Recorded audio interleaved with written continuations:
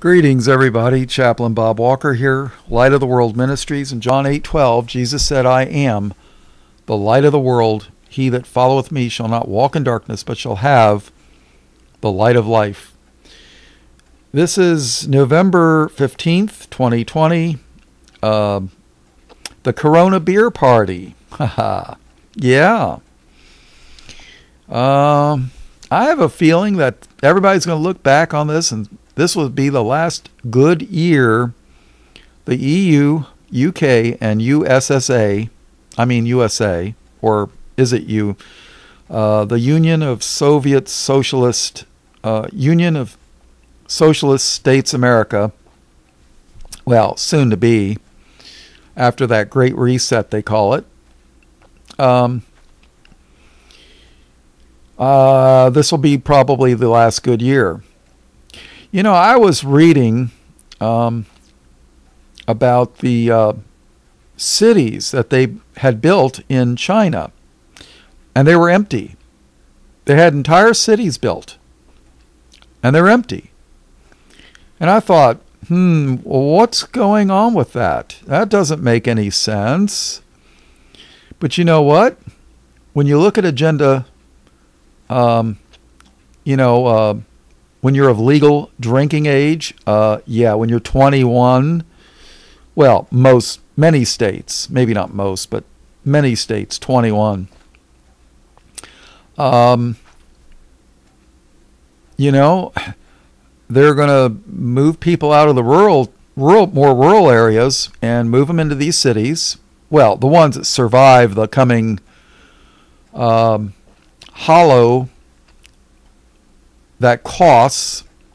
And by the way, that word means a burnt offering in Hebrew.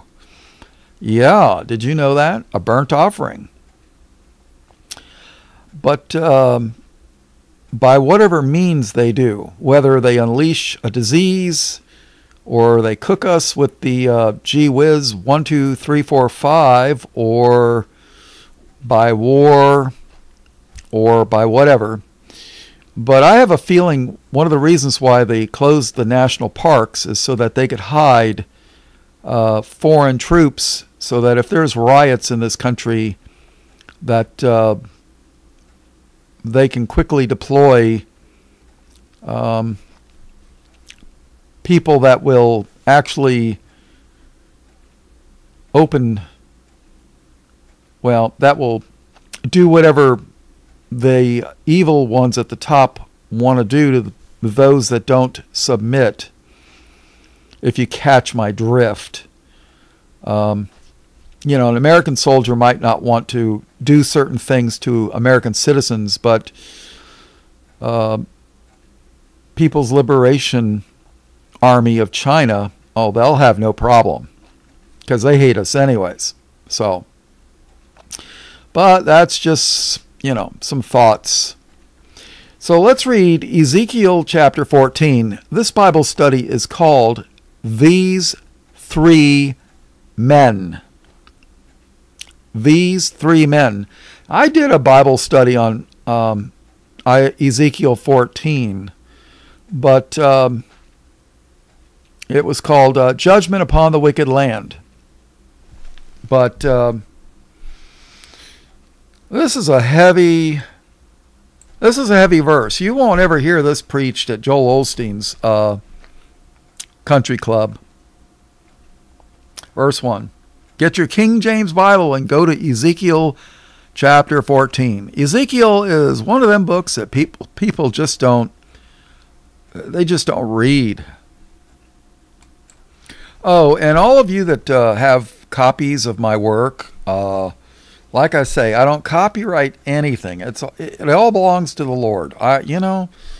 Please warn the sheep. I'm not the only one, but somebody's got to tell these idiots, lazy idiots that won't read their Bibles, and if you don't, the Bible says to study to show thyself approved unto God.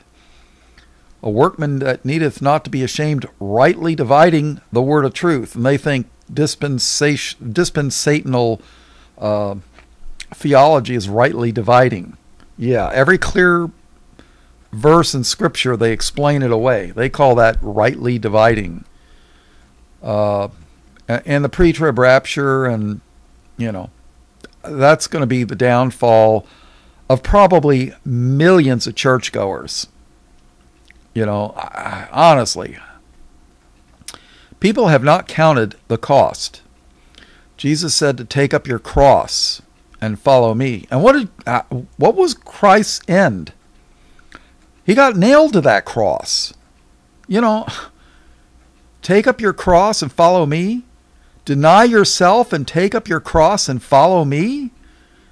Deny yourself and take up your cross and follow me. I mean, come on, people.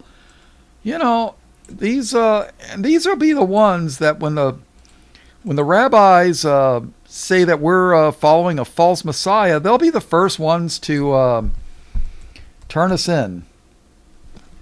Believe me. And oh, by the way, that was in Luke 9:23. And he, Jesus, said to them all, if any man will come after me, let him deny himself and take up his cross daily and follow me. Oh, yeah. Matthew 16:24. Then said Jesus unto his disciples, if any man will come after me, let him deny himself and take up his cross and follow me. I mean, want me to keep reading? Yeah, Mark 8:34. There you go. All right, so back to Ezekiel 14. So like I say, if you get a chance and you want to lower your social credit score, post anything you think would be appropriate online. You got all these Paul deniers, Hebrew roots people, the Yeshua crowd, the pre-trib rapture people, everybody that thinks Rome is Mystery Babylon, when the Bible tells you that Mystery Babylon killed the prophets. Nobody can show me in the Bible where God sent any prophets to Rome. No. And you know who the whore is? The harlot of Revelation? It's apostate Jerusalem. I mean, Rome, when Paul started out, Rome was okay. But, that was a long time ago. So, and I'm not saying Rome is innocent. No, by no means. I actually liked Pope John Paul when he said he was going to sell all the gold and they had and give to the poor. I thought, wow, if that happens, I'm going to become a Catholic. And I didn't even believe in God then. I was half joking, but his physical sister found out that there was a lie, that he had been, she suspected murder, and they said he died in the bed, but she had found out that he had been moved and that there was lying involved. And then she started doing an investigation, and then they put her in a mental hospital, and some of the family had to go and actually break her out, and she had to go into hiding. That's if the story I heard was true, which I wouldn't doubt. Nothing surprises me, but now the Vatican is just getting worse and worse and worse. And then you had Pope Rat, Hitler Youth, and well, you can't really pin that on him because, if you'd have lived in Germany, you were in the Hitler Youth. It's just the way it was. I mean, there was no getting around it. It's going to be kind of like when they, whoever the president-elect is, when he uses the military in a powerful way to make sure everybody gets vaccinated. It's along those lines, yeah. So, all right, let's do Ezekiel 14. So, yeah, please, feel free to post Bible studies online anywhere you can, or whatever. And by the way, you can even there's a way to turn voice to text, and then you could print the studies out, make a hard copy. I have a feeling that if there's riots over the elections or whatever, or the economy collapses or whatever, and there's riots, they will cut off the internet so that we can't communicate with each other. But that's just my guess. And they love to pull this stuff in the winter because, they can cut off your heat. I mean, all they got to do is punch in a few things and they can cut your, everybody in the U.S. has these smart meters. And your power goes out and it's below zero and you got no heat, your social credit score, you posted Chaplain Bob online, you got a minus 1,000 credit score, social media credit score. So we're going to cut your heat off and hope you freeze to death. Yeah, I remember when I was living in Colorado, people would be driving on the interstate or back highway or something, and then a freak storm would come and roads would ice up, and then they would slide off into the highway into a pile of snow, and then the car would run out of gasoline or whatever, and then the people they'd find them frozen after the snow melted, frozen to death. No sleeping bags, no blankets, no food, no water. Idiots. You're not prepared, really? You're going out in the middle of winter? I mean, and you got nothing for your family? Are you stupid? That's what you call the Darwin Awards. I mean, when I lived in Colorado, I always had a gallon of water and blankets, sleeping bag. I always had that stuff. Always, always, always, especially in the winter, because you just don't know. So, these people are evil. I mean, there's actually people out there that believe that everybody can be saved. That's fine. You want to believe that, that's fine. But you know what? You're in a war, and you don't even know who the enemy is. Which means you're going to lose. At least if you're in a war and you know who the enemy is, you got a chance. Well, if the Lord's on your side, you're definitely going to win. But when you're in a war and you don't even know who the enemy is, you're done. And that's the thing. We're in a war, physically and spiritually, and most churchgoers don't even know who the enemy is. Whatever. And they won't even study to find out. So that's up to them. All right, Ezekiel 14. King James Bible, please. All right, so Ezekiel is, he's hanging out, and let's read. Then came certain of the elders of Israel unto me, and sat before me. All right, Ezekiel's a prophet, right? Verse 2. And the word of the Lord came unto me, saying, Son of man, these men have set up their idols in their heart. They've got wickedness in their heart, right? And put the stumbling block of their iniquity before their face. Should I be inquired of at all by them? In other words, should these people be asking me anything? They're evil. They're wicked. Why are they coming to me? Well, let them go ask Satan. Well, that's kind of the Bob commentary there.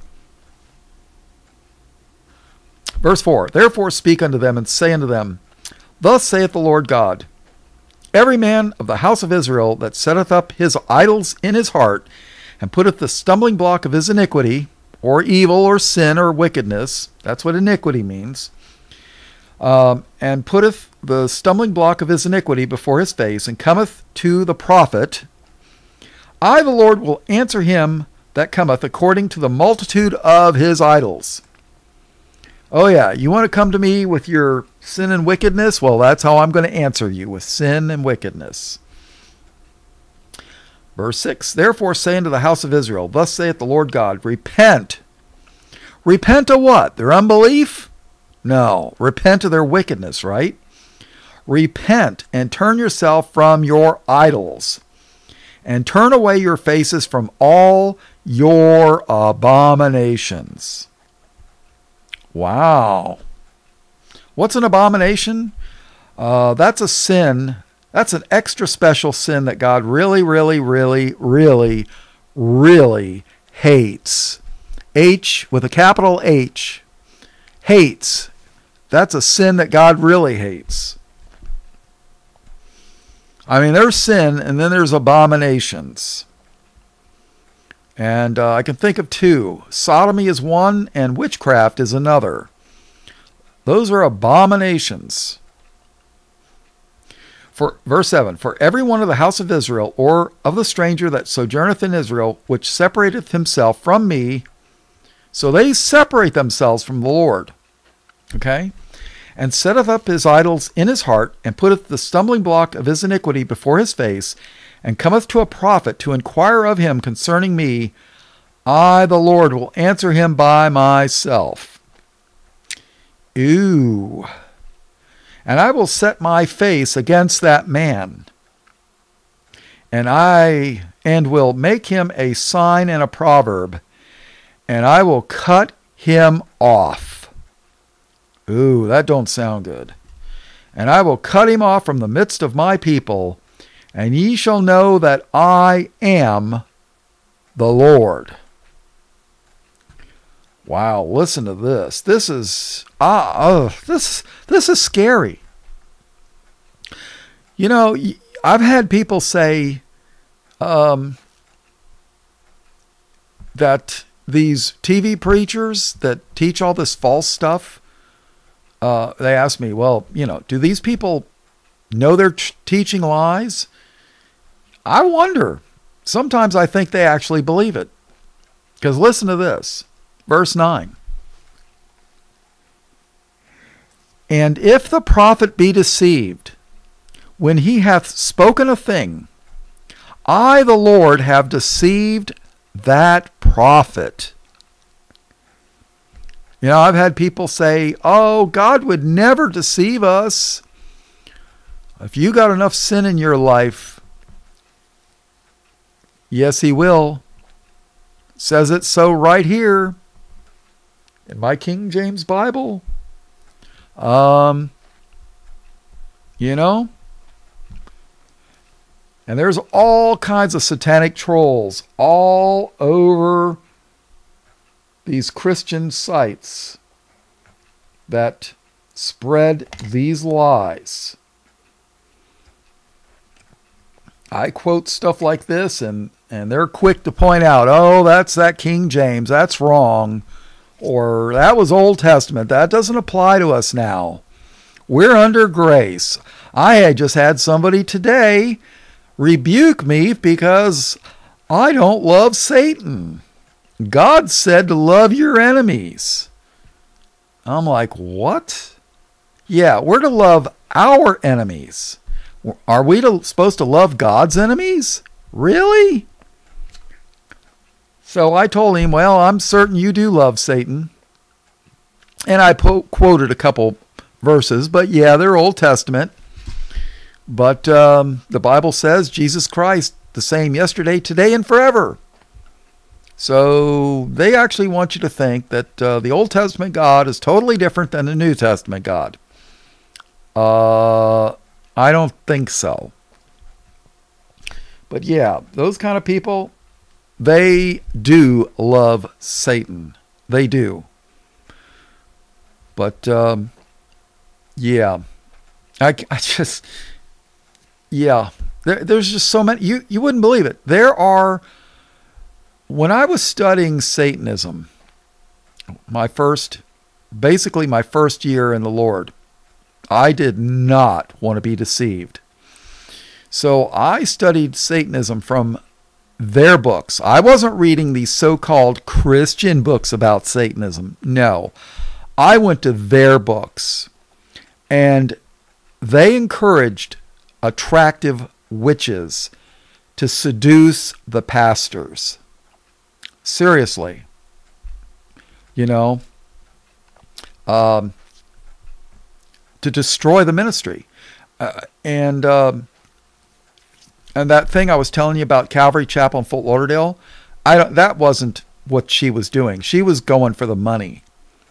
But, you know, you get an attractive woman that's, you know, early 20s and takes him to a hotel room with a camera set up, and then, you know, you can destroy somebody's ministry. I mean, that's it. It's gone, you know. But they'll try bribing them, poisoning them. They were even telling you what to do. I mean, they even, because they knew their magic spells didn't work against Christians. I found that very telling. I even challenged some witches to cast a spell on me, and they even admitted, oh, well, spells don't work on Christians. But they, you know, this is the kind of stuff they tell them to do. And they tell them to infiltrate the seminaries or cemeteries to become ministers and preachers so that they can destroy the church from within. And what kills me is these baby Christians think, oh, well, you know, they just don't, you know, this minister, yeah, he doesn't have all his theology right, but you know what, he's, you know, he's just a baby and he's trying to win souls to Christ. No, they're deceivers. A lot of them. You know, if they were real, God would show them the truth. You know, I don't knowingly, I'm probably wrong on some things, but I don't do it out of deceit. I don't lie to people on purpose. I'm going to have to give an account to the Lord every word that I've ever put out of my mouth concerning teachings. That's scary, people. And we're not just, you know, those of us that teach, we're going to be held to a higher standard. I didn't want to teach. You think I like being called names and be threatened and get death threats? Well, I don't get death threats anymore, but the first few months when I started doing this, I was getting death threats all the time. And I was like, well, boy, I must be doing something right.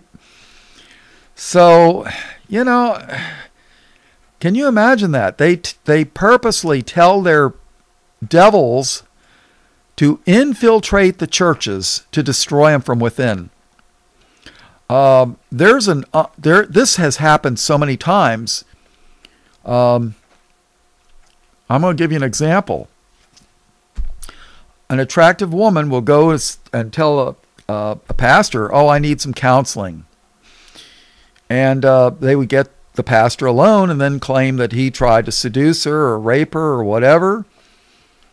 And it's happened so many times that now they always make sure that they may not have persons sit in the very same room, but a room next door, like a secretary or an assistant pastor or whatever, just so that those allegations don't hold water, because it's just an unwritten rule.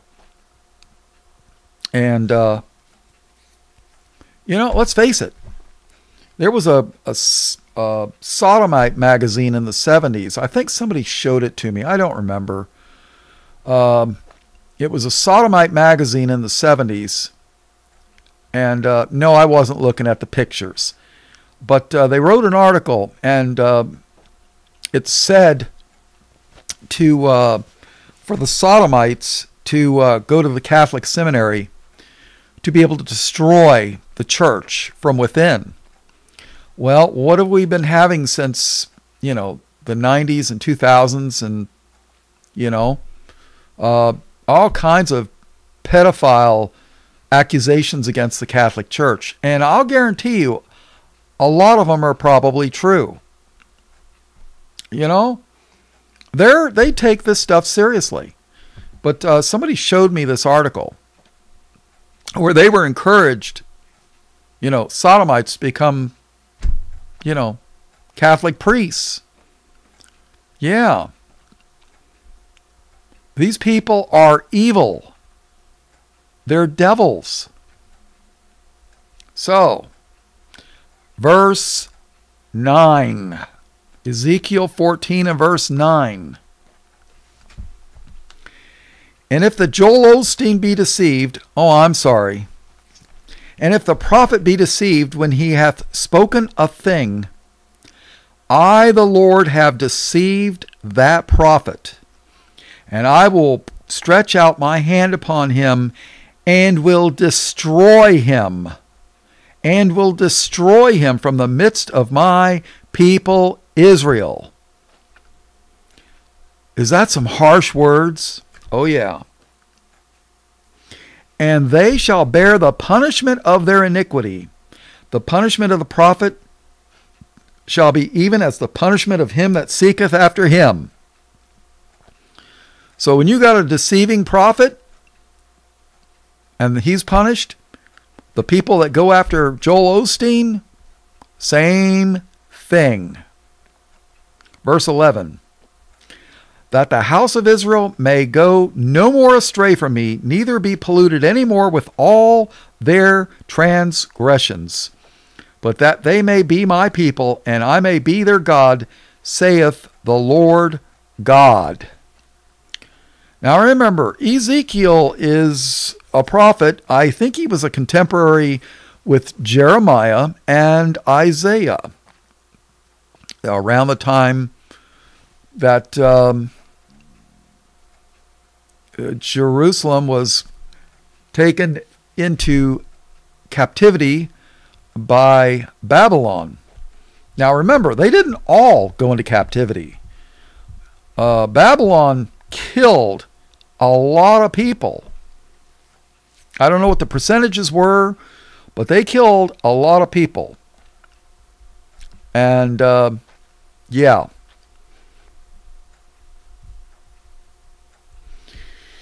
Verse 12.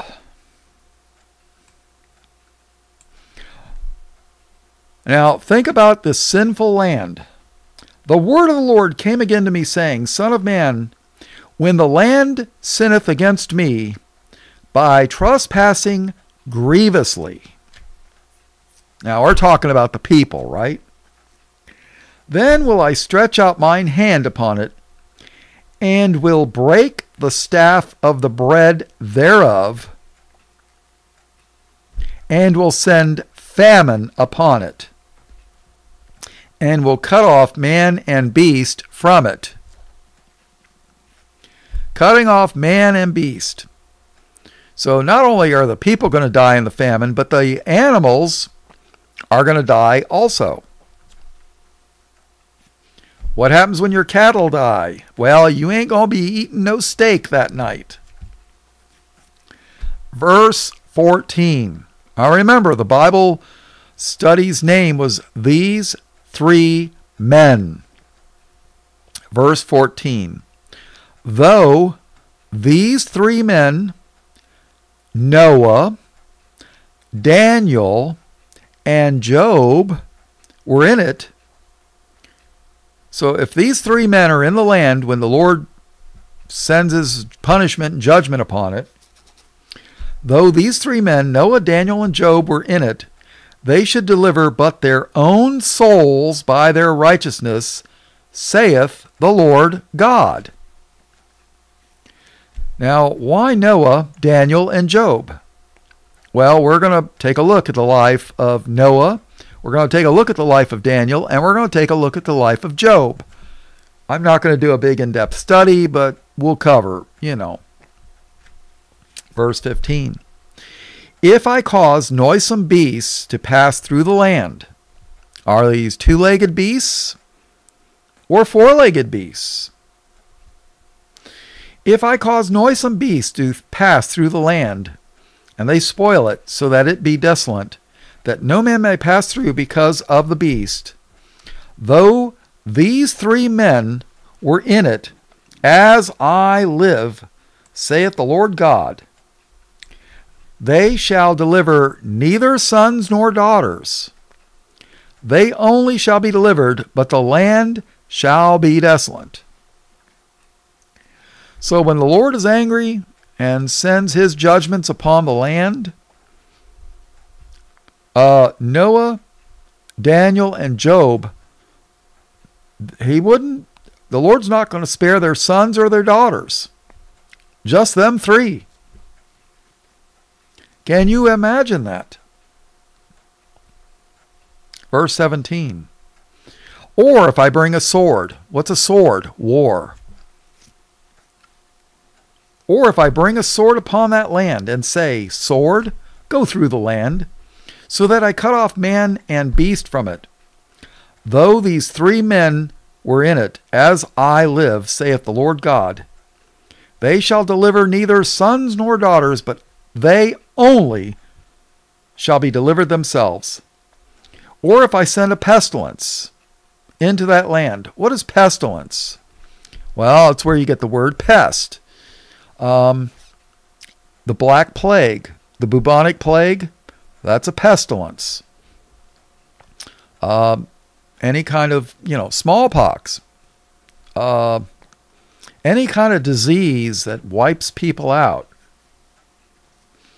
The Black Death, the bubonic plague, according to history, approximately 25% of Europe died from the bubonic plague.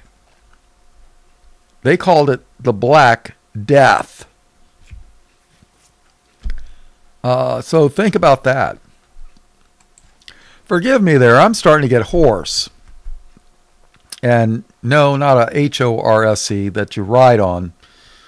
No, my voice is getting hoarse. I've done a couple Bible studies, and yeah, maybe I'm a little dehydrated. I don't know. So great. I'm getting hoarse with my voice, and my hands sometimes get carpal tunnel. So I'm a mess. Whatever. All right. So verse 19. So the Lord's mad. Or if I send a pestilence into that land and pour out my fury, upon it in blood. What is blood? Death, right? And pour out my fury upon it in blood, to cut off from it man and beast. Though Noah, Daniel, and Job were in it, as I live, saith the Lord God, they shall deliver neither son nor daughter, but they shall but deliver their own souls by their righteousness. Okay, so Noah, Daniel, and Job had righteousness. I've heard people teaching Bible stuff, and they're like, well, grace just means all we got to do is believe. But, we're not saved by works, and I'm not saying that. But if you really do believe, your works are going to follow what you believe. I mean, charity. Are you greedy for every penny, or are you a giving person? You see somebody on the street that looks like they haven't eaten in a couple days. And I'm sorry, not all homeless people are drug addicts. Back years ago, I pretty much thought that, but I don't today. People are losing their jobs, they're losing their homes. A lot of people are 3 or 4 weeks away from being homeless. And this beer thing going on, boy, I tell you what, we are under God's righteous indignation and judgment.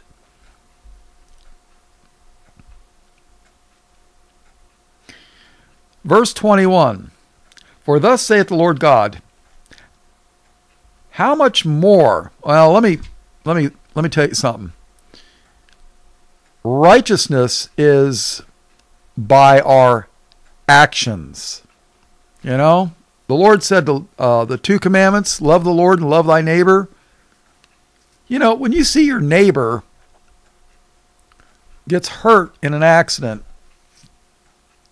and, you know, you go and they can't go do things, you know, so you bring them food, you, excuse me, maybe help tend their gardens or whatever. That is loving your neighbor. You know, and James, you know what? Read James chapter 2. James grew up with a guy named Jesus. He had a father named Joseph, and he had a mother named Mary. I think James knew a couple things about faith and works. James chapter 2, he writes that faith without works was dead, being alone. And you're not saved by your works. Your works follow faith. Works are proof of your faith. Read James chapter 2. Don't take my word on it. I've got a Bible study on it. I don't know how long I'm going to be here on YouTube, but yeah. You know, works are proof of what you believe. You know, really. So, all right. Verse 21. For thus saith the Lord God, how much more when I send my 4 sword judgments upon Jerusalem? The sword, war, and the famine, and the noisome beast, and the pestilence, or disease, to cut off from it man and beast. Yet behold, therein shall be left a remnant that shall be brought forth, both sons and daughters. Behold, they shall come forth unto you, and ye shall see their way and their doings, and ye shall be comforted concerning the evil that I have brought upon Jerusalem, even concerning all that I have brought upon it, and all that I brought upon it. And they shall comfort you when ye shall see their ways and their doings, and ye shall know that I have not done it without cause, all that I have done in it, saith the Lord God. So why did the Lord do all this? Because they were evil. You know, I never wanted to teach, but I was convicted. You know, because it's a lot of responsibility. And I'm telling you, when I was a kid, that was a dirty word, responsibility. Yeah. No, thank you. I didn't want responsibility. I was carefree and fun-loving, and unfortunately, the mother of my kids got tired of waiting for me to grow up. So I think she'd have waited another year or two. She'd probably, yeah. You know, that's the reason why in the Bible, the high priest could never be the high priest under 30 years old. Because, you know, guys don't grow up until close to that time. You know? The gals seem to grow up a lot quicker. I've met girls 16, 18 years old that were more mature than guys 25 years old. I don't know why that is, but it just is. So what can I tell you? All right, so why is it that the Lord says he would spare Noah, Daniel, and Job? Why is that? All right, let's take a look. All right, let's go to Genesis. Genesis chapter 6. Boy, I got a whole playlist on this. Genesis 6. Verse 1, and it came to pass when men began to multiply on the face of the earth, and daughters were born unto them. Now, it tells you right here, men and daughters. Okay, that word men and man is the same word in the Hebrew as Adam. Adam is a, let's see, in the Strong's Hebrew, it's word 119, 120, 121, and 122. Okay? Man, and Adam. And then you got daughters. And it came to pass when men began to multiply on the face of the earth, and daughters were born unto them, that the sons of God. Now, why would it say sons of God in one place and men in the other? And your demon-nominational preachers will make you think, well, you know, these men were just unbelievers, and then these sons of God are believers. I don't think so, but, you know. If you want to know who these sons of God are, read Job 38, where it tells you that the sons of God shouted for joy at the foundation of the earth. Well, guess what? In the Bible, the earth was created first, and then 6 days later, Adam was formed of the earth. Now, how did Adam shout for joy at the creation of the earth before he had a body? He didn't have vocal cords, so he couldn't shout, could he? But when you read Genesis 1 and 2, there's no indication of where, to me, that I can find. There's no indication that I know of where it says that God created the angels. My opinion is God created the angels prior to the earth. How long? I don't know. Maybe in our terms, thousands of years. Maybe 30 minutes before. I don't know. But there's nowhere in Genesis 1 or 2 that I can tell where the angels were formed. No. Job 38 tells you that the sons of God shouted for joy at the foundation or the creation of the earth. 6 days later, Adam, man, was formed. God breathed a breath of life into him, and he became a living soul. I do not believe sons of God is talking about men. I think they're angels. That's why I like the King James Bible, because the Bible interprets the Bible. It's not thus saith Bob Walker. No. It's thus saith the Scriptures. Thus saith the Lord. And I use the Bible to interpret the Bible. And if you don't like that, well, I'm sorry. You could take it up with Jesus when you meet him, whether at the judgment seat of Christ or at the white throne judgment. But, so, and it came to pass when men began to multiply on the face of the earth, and daughters were born unto them, that the sons of God saw the daughters of men, that they were fair, and they took them wives of all which they chose. Verse 3. And the Lord said, My spirit shall not always strive with man, for that he also is flesh, yet his days shall be 120 years.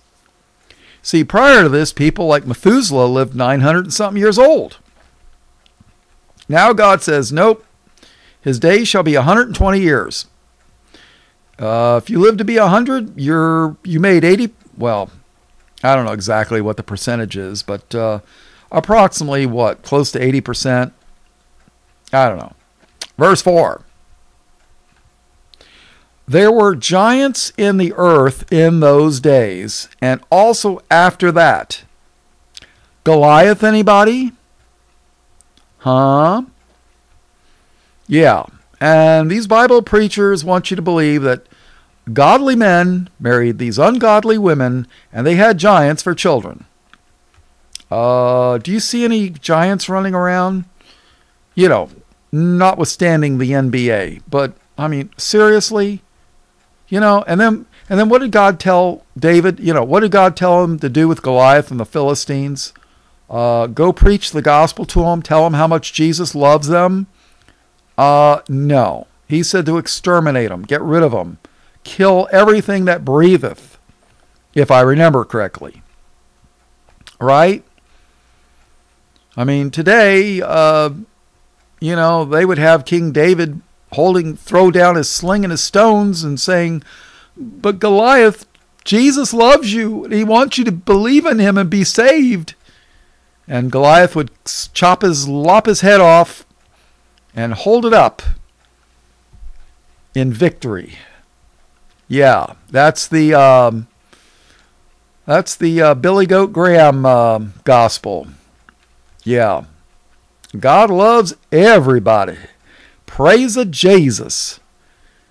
I don't think so.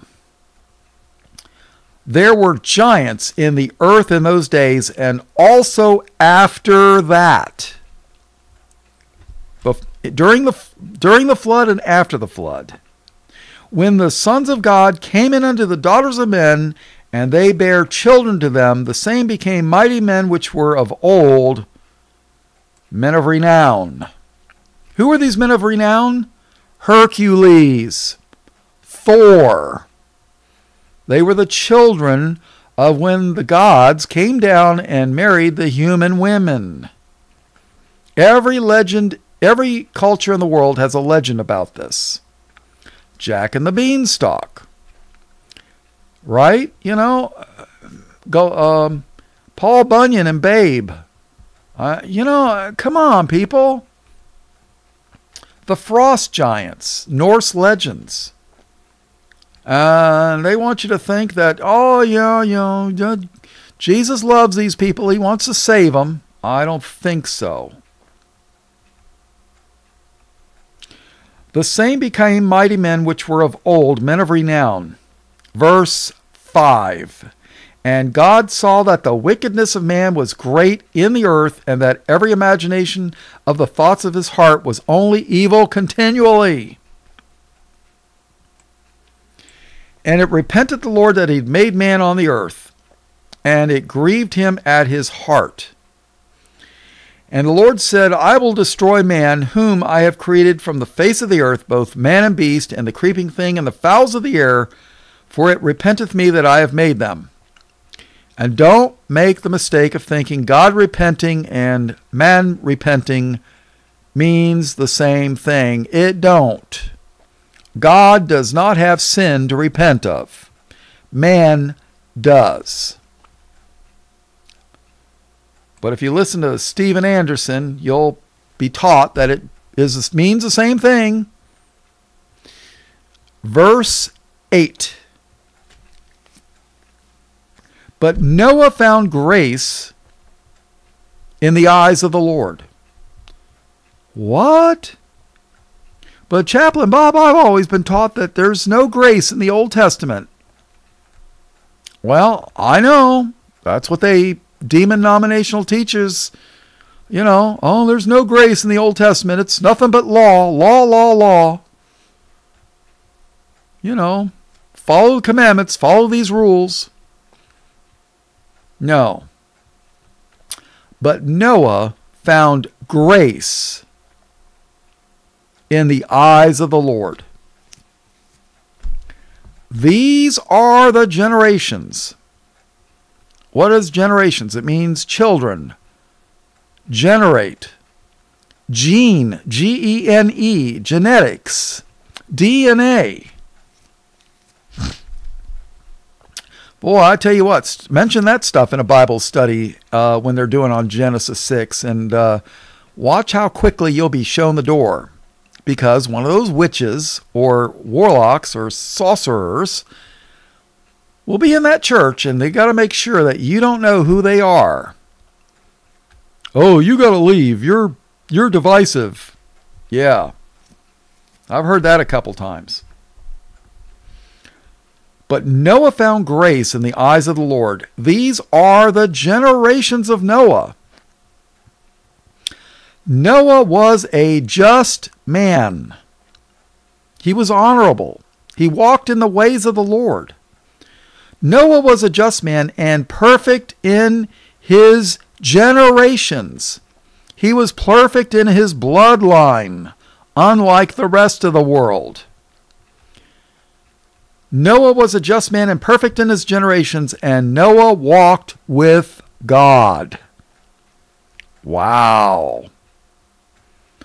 Okay, so now you know why those three men. Noah. Okay. Well, now we know about Noah. Noah was a just man, perfect in his generations, and he walked with God. What about Daniel? The word Dan means judge, and El, like Daniel, has reference to God. So, God the judge, or judge of God. Something along those lines. I'm not exactly 100% sure the meaning of Daniel, but it's either God is my judge or the judge of God, or something along those lines. So don't hold me to it. I don't know everything. Matter of fact, Jesus didn't know everything either. Did you know that? The disciples asked Jesus what day he would come back. And he says he didn't know, the angels in heaven didn't know, but only the Father knew. So you better believe if there's something Jesus don't know, there's a lot of things I don't know. So unless the Lord reveals it to you. Now let me prove that. Matthew 24, verse 1. And Jesus went out and departed from the temple, and his disciples came to him for to show him the buildings of the temple. Hey, Jesus, look at all this magnificent temple that evil, wicked King Herod's been working on for, 40-something years. Verse 2. And Jesus said unto them, See ye not all these things? Verily I say unto you, there shall not be left here one stone upon another that shall not be thrown down. And as he sat upon the Mount of Olives, the disciples came unto him privately, saying, Listen carefully. Tell us, when shall these things be, and what shall be the sign of thy coming and of the end of the world? Jesus answered and said unto them, Oh yeah, the pre-trib rapture. No. He said, Take heed that no man deceive you, for many shall come in my name, saying, I am Christ, and shall deceive many. All right, let's skip to verse 34. Now remember, he's talking about the end time stuff. Jesus speaking, verse 34, Matthew 24:34. Verily I say unto you, this generation shall not pass till all these things be fulfilled. Heaven and earth shall pass away. Somebody tell the what they call the preterists that say all these things have to be fulfilled, that they all happened in the past. Well, do we still have the same earth and heavens? Yeah. So it hasn't all been fulfilled yet. Verily I say unto you, this generation shall not pass till all these things be fulfilled. Heaven and earth shall pass away, but my words shall not pass away. Now, there's Bible people that are supposedly teaching the Bible, and they say, well, the Bible's corrupted. All Bibles are corrupted. We don't know what Jesus said. Well, they're turning Jesus into a liar. He said, but my words shall not pass away. But of that day and hour, what day and hour? When the Lord returns. But of that day and hour knoweth no man, no man, no, not the angels of heaven, but my Father only. So Jesus doesn't know, no man knows, and not the angels of heaven. Well, guess what? The Jehovah's Witnesses picked at least, I've heard 5 dates. They picked one date that I know of for myself in the 70s. They said Christ would return by 75, 76. Well, sorry, they were wrong. He hasn't made it here yet. Well, and then they go, well, yeah, he's here, but he's ruling and reigning invisibly. Oh, okay. I guess he's got a Romulan cloaking device.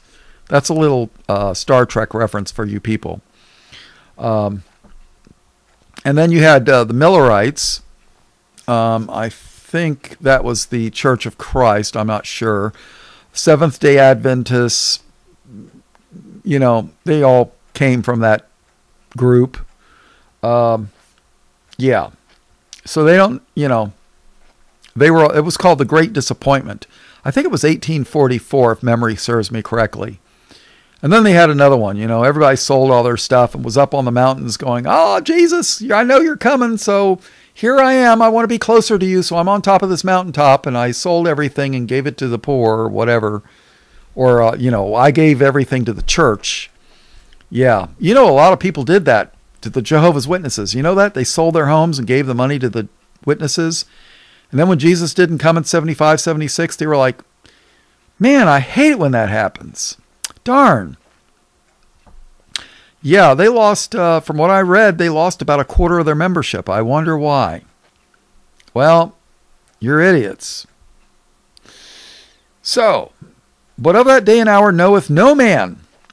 What was the guy's name? I forget. He was predicting the Lord was going to come back. One pre-tribber said 88 reasons why the Lord will return in 1988. That was a big thing back then. Oh, gosh, I forget. There was another guy just recently that died, and he predicted Christ would come back twice. Come on, people. Ugh. But of that day and hour knoweth no man. And oh, by the way, the Bible says to stone false prophets. Yeah, we should heed what the Bible says. Be Hebrew roots people. Yeah, that's Torah. Let's keep the Torah. There'll be a lot less false prophets in this world. But Harold Camping, I knew I'd had to look that up. I had to pause the thing and look it up. All right, so, but of that day and hour knoweth no man, no, not the angels of heaven, but my Father only. But as the days of Noah were, Noe, so shall also the coming of the Son of Man be. For as in the days they were before the flood, they were eating and drinking, marrying and giving in marriage, until the day that Noah entered into the ark, and knew not until the flood came and took them all away, so shall also the coming of the Son of Man be. And then it says, two will be in the field, one will be taken and the other left. Well, pre-tribbers say that the pre-trib rapture people are going to be the ones taken. Well, guess what, people? At the end of the flood, who was taken and who was left? At the end of the flood, the wicked were taken and drowned, and Noah was left behind. Think about that. The pre-tribbers have got it all backwards. Oh, yeah. All right, so what's up with Daniel? Now, remember, Daniel used to pray 3 times a day. Even Muslims pray 3 times a day, call to prayer. I mean, as bunch of heathens that they are, deceived as they are, how many Christians pray 3 times a day? I don't pray 3 times a day. I'll admit it, I try to at least twice. But, Daniel prayed 3 times a day. At least. Daniel 9:23. At the beginning of thy supplications the commandment came forth, and I am come to show thee, for thou art greatly beloved. Now this is an angel, I believe an angel talking to him. Therefore understand the matter and consider the vision. Daniel was greatly beloved. Remember, he was in the lion's den, right? And the Lord spared him. Boy, I'll tell you what. The Lord had a plan for Daniel's life. And he was one of the princes of Judah and Jerusalem. He was taken into captivity, and he was made into a eunuch. Because he was put into the charge of the prince of the eunuchs. Do the math, okay? It doesn't say they made him a eunuch, but he was, when you're in the king's household, and the king's got his harem, and he wants to make sure you're not playing with any of his women, there's only one way to make sure of that. And and Daniel is nowhere recorded in the Bible as having children. So do the math, okay? But did he complain? No. He was one of the princes of Judah. And even though bad things happened to him and he was taken into captivity, he was evidently righteous before the Lord. How about Daniel 10:19? I think it's another angel talking to him. And said, O man greatly beloved, fear not, peace be unto thee, be strong, yea, be strong. And when he had spoken unto me, I was strengthened and said, Let my Lord speak, for thou hast strengthened me.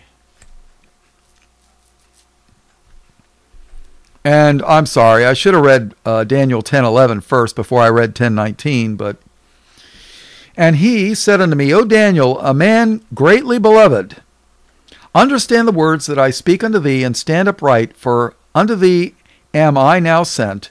And when he had spoken these words unto me, I stood trembling. Now, I think if I saw an angel, I'd be trembling too.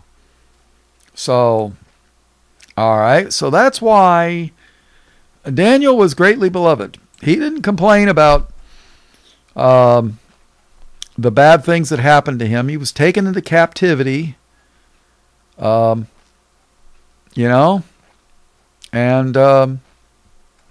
yet he still loved the Lord and prayed 3 times a day, and I'm sure he fasted and prayed and, was just righteous all around and was honest in all his dealings, and that's the testimony we should have, right?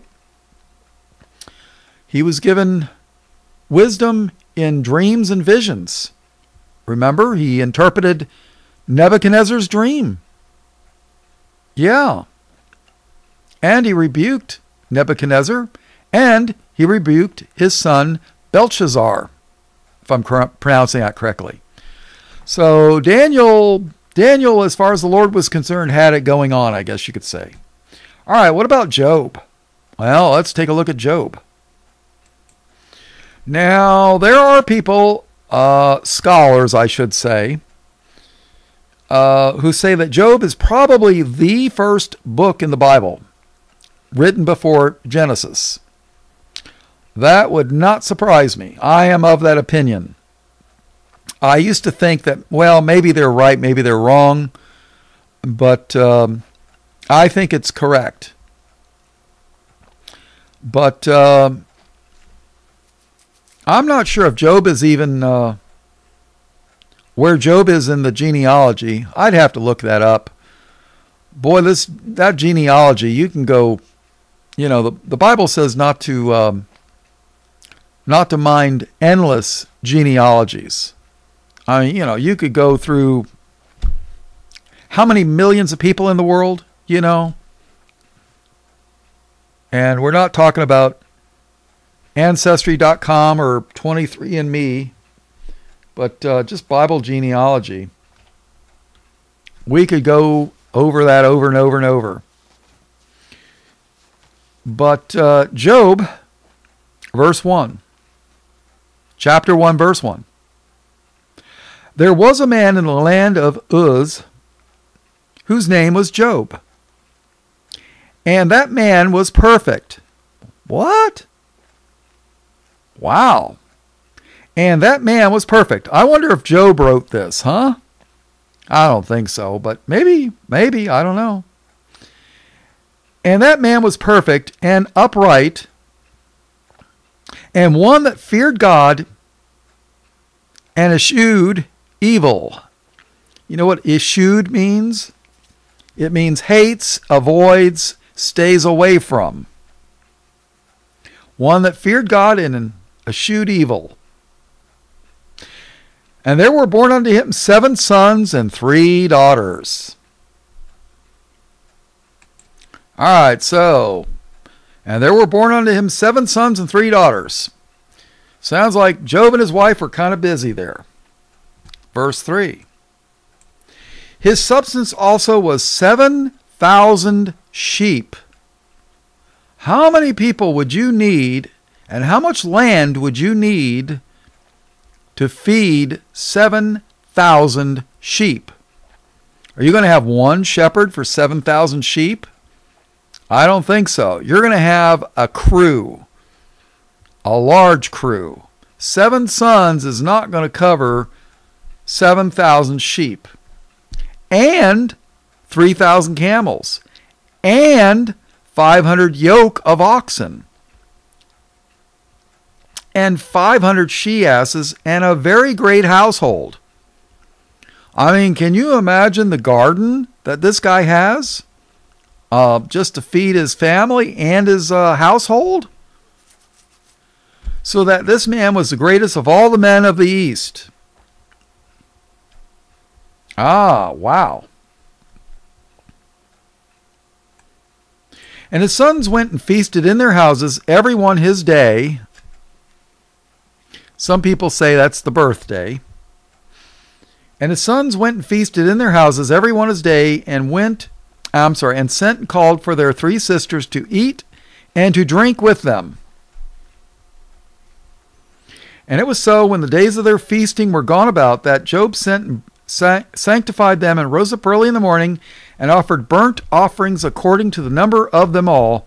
For Job said, it may be that my sons have sinned and cursed God in their hearts. Thus did Job continually. I've said it before, and I'll say it again. You know, Job was only worried about his sons. And some Bible teachers fake Bible teachers will say, see, Job only cared about his sons. He didn't care about his daughters. He sacrificed for his sons, but there's no mention of his daughters because he didn't care about them. Is that true? Maybe his sons were a lot less righteous than the daughters. Maybe the daughters were godly daughters, and they didn't need for him to do sacrifices and be concerned about them. Maybe the daughters were righteous. Maybe the sons were not. I don't know. But people will say, oh, Job was horrible. He didn't care about his daughters. He didn't sacrifice for them. Ugh. Verse 6. Here's another thing about the sons of God. Now there was a day when the sons of God came to present themselves before the Lord, and Satan came also among them. Now people will have told me that this is proof that the fallen angels were cast out of heaven in the future during the in Revelation during the tribulation period. We'll take a look at that real quick. All right, this is in Revelation 12 and verse 7. And there was, past tense, was, and there was war in heaven. War in heaven. Michael and his angels fought against the dragon, and the dragon fought and his angels, and prevailed not. So the dragon and his angels prevailed not, neither was their place found any more in heaven. And the great dragon was cast out, that old serpent called the devil and Satan, which deceiveth the whole world. He was cast out into the earth, and his angels were cast out with him. Back to Job 1. Verse 6. Now there was a day when the sons of God came to present themselves before the Lord. and Satan came also among them. That's clue number 2 that the sons of God here are angels. Now, I've heard people say that this is proof that Satan hasn't been cast out of heaven yet because they're presenting themselves before the Lord.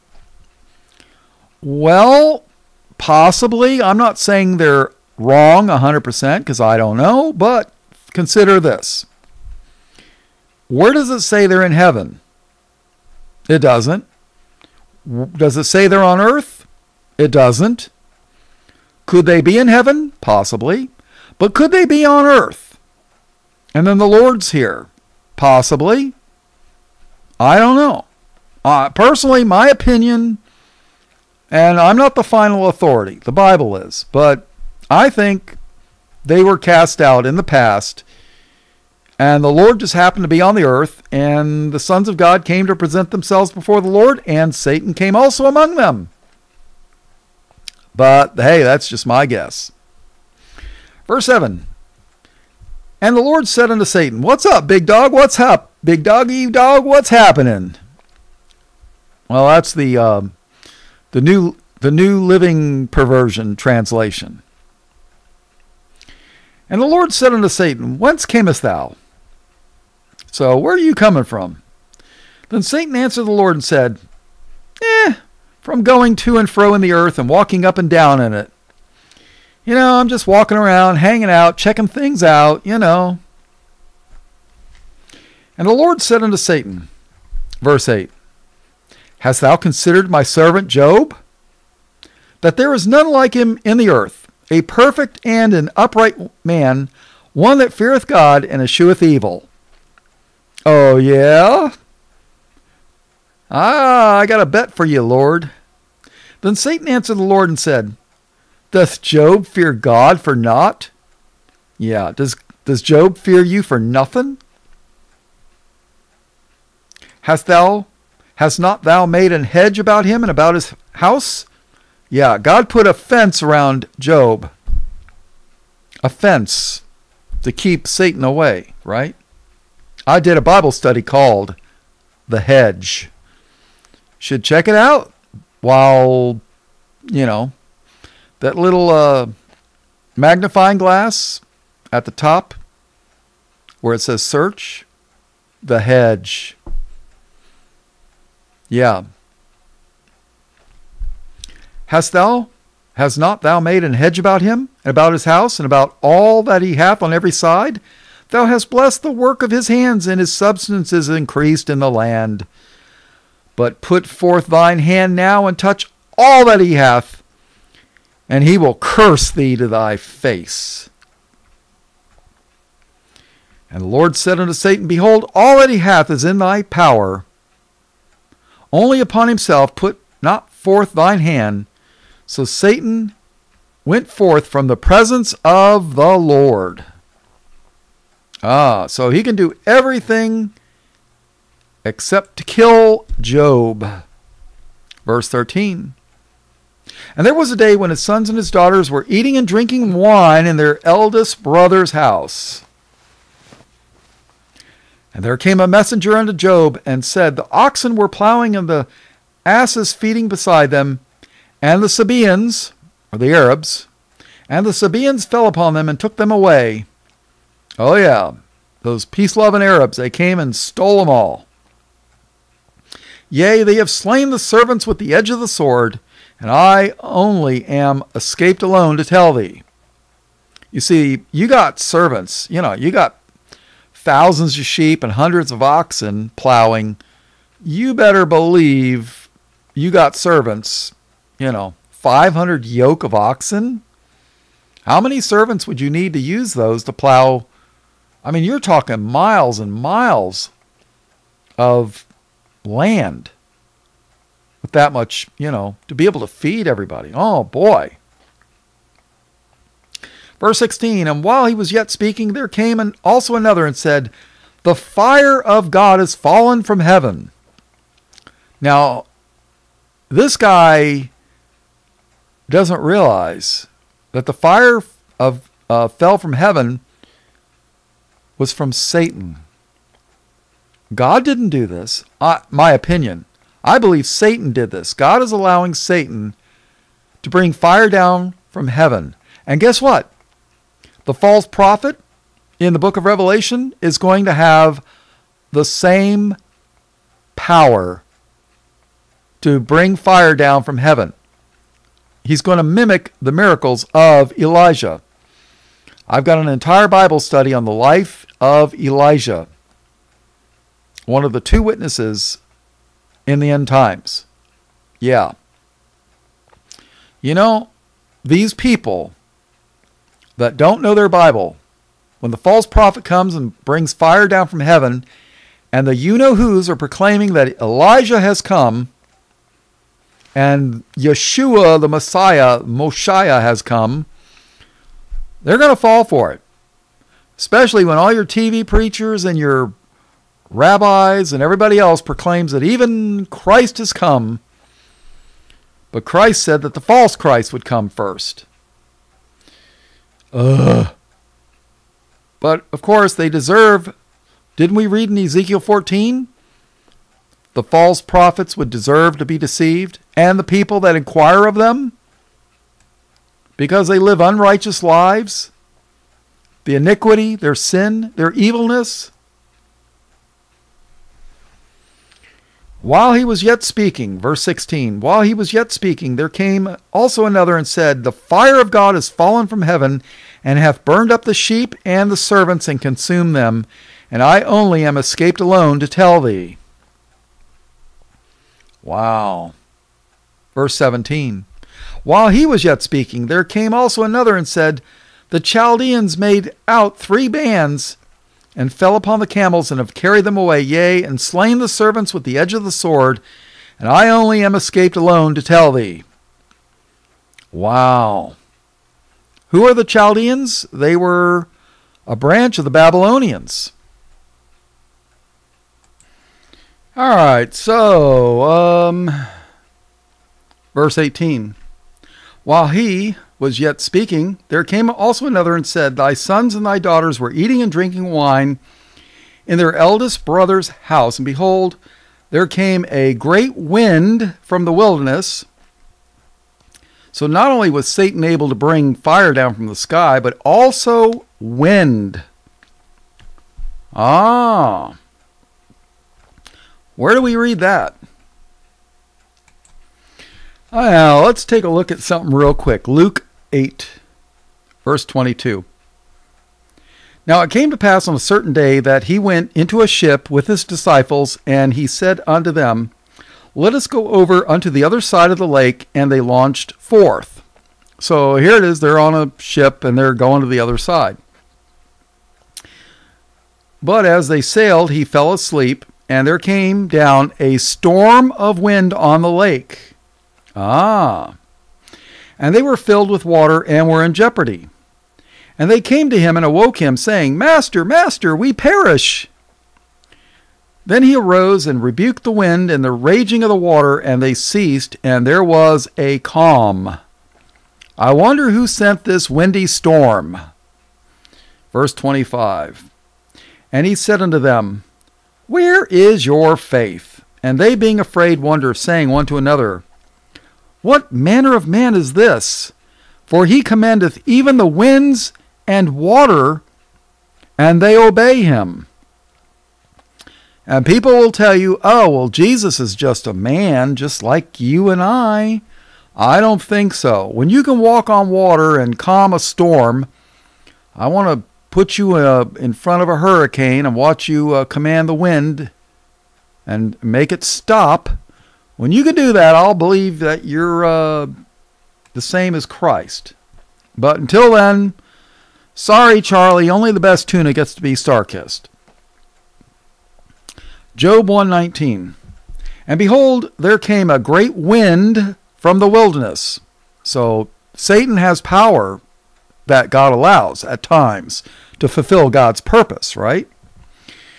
And behold, there came a great wind from the wilderness, and smote the 4 corners of the house, and it fell upon the young men, and they are dead, and I only am escaped alone to tell thee.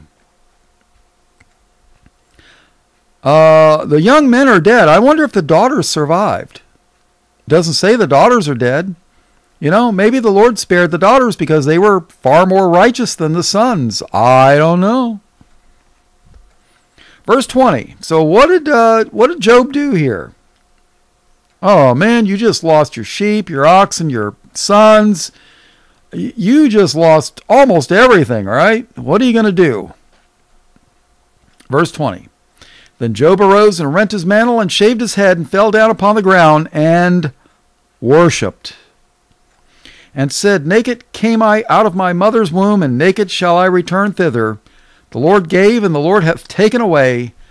Blessed be the name of the Lord. How many people would be like that? Wow, people would be cursing God. In all this Job sinned not, nor charged God foolishly. So, you know, when judgment comes upon the land,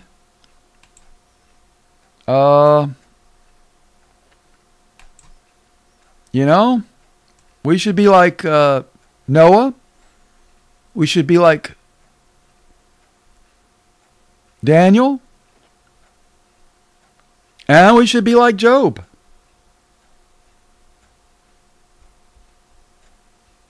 Verse 2. Chapter 2, I'm sorry. Again, there was a day when the sons of God came to present themselves before the Lord, and Satan came also among them to present himself before the Lord. And the Lord said unto Satan, From whence comest thou? And Satan answered the Lord and said, From going to and fro in the earth and walking up and down in it. Yeah, I've been walking around, checking things out, you know.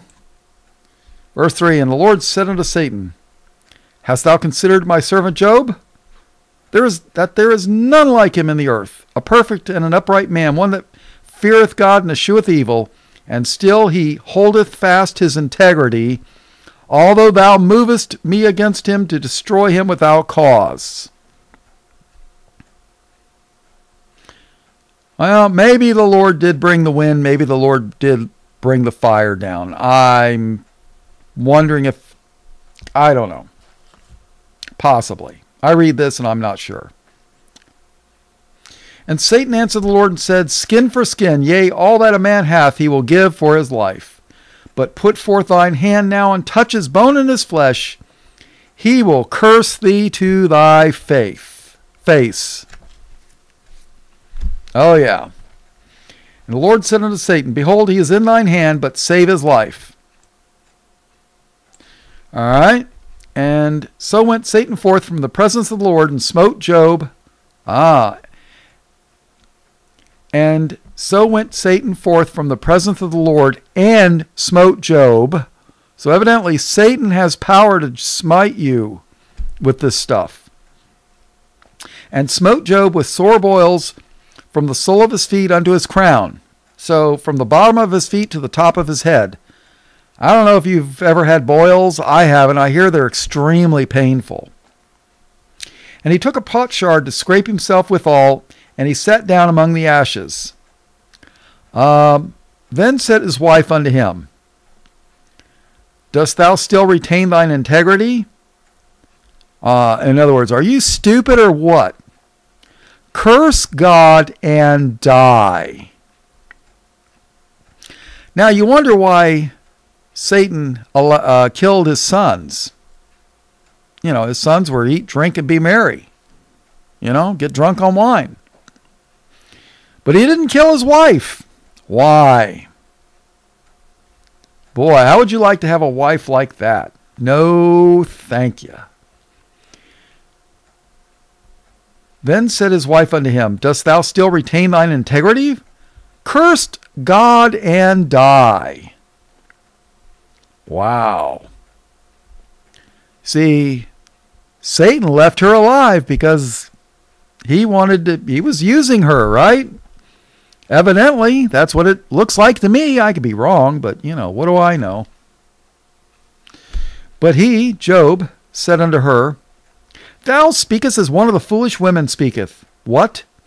Shall we receive good at the hand of God, and shall we not receive evil? In all this did not Job sin with his lips.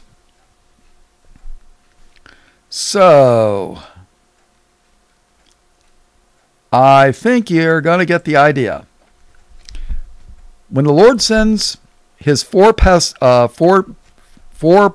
upon the land, the sword, war, disease, pestilence, famine, and the noisome beast, I wonder if the noisome beast is a two-legged creature like what's flooding Europe and the UK now, and America. I wonder. You know, the noisome beast.